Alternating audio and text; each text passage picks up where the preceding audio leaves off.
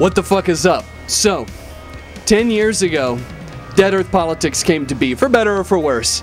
And we are celebrating our decade of whatever the hell you think we are and whatever we think we are. And to celebrate, we're doing mini segments, interviews, kind of reflecting on the past and discussing the future.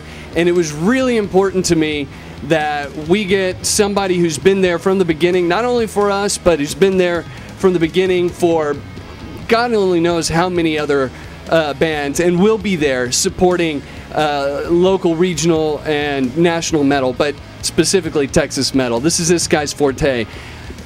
I don't know why you're over there, because you knew I was going to call. I told you I was going to call you over here. So, Rob's fucking MetalWorks. Been here, will be here. He tried to retire. He failed. Absolutely failed. Rick, come here. This pretty lady's been there also. So good. I want you guys to pay attention.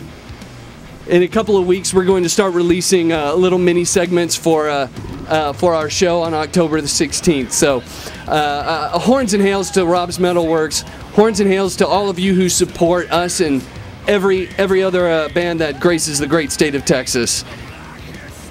And horns and hails.